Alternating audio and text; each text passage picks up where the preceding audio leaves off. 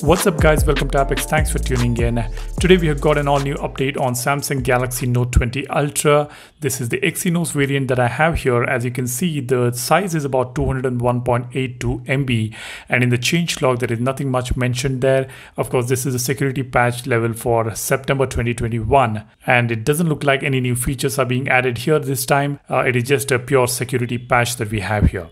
I have already updated this on the device. I have checked the gallery, I have checked the settings, I have checked the quick panel. There is nothing to be seen there, so there is no orange dot that we get to see whenever there is a new feature added in a particular section. So we don't get to see that, so there is no new features here, just to confirm you guys. But if you find anything new, make sure you leave a comment and let us know in the comment section below.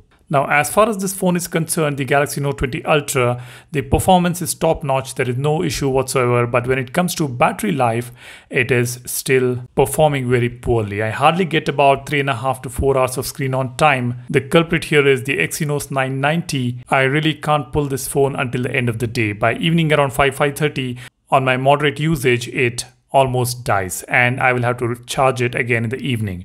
I'm not really sure about you guys whether you are facing the same challenges. Do let me know in the comment section below about the battery performance of Galaxy Note 20 Ultra, specifically the Exynos variant. I'm sure the Snapdragon versions are doing pretty good. I've read many of you guys commenting that the battery life is pretty good on the Snapdragon version, but this Exynos version is not really working out for me to make it last the entire day.